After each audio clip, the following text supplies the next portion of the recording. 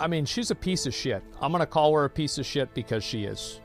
Because this piece of shit goes on stream and doxes somebody live in front of their entire audience. Now every other female streamer has it harder because Twitch failed to uphold the most common sense, logical outcome, which is ban people that are using your platform for doxing intentionally.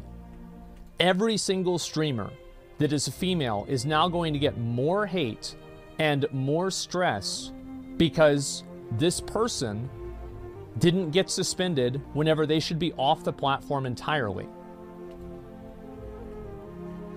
And now, every time that a girl gets unbanned for a reason that is fair, everybody will say it's because she's sucking Twitch's mod dicks.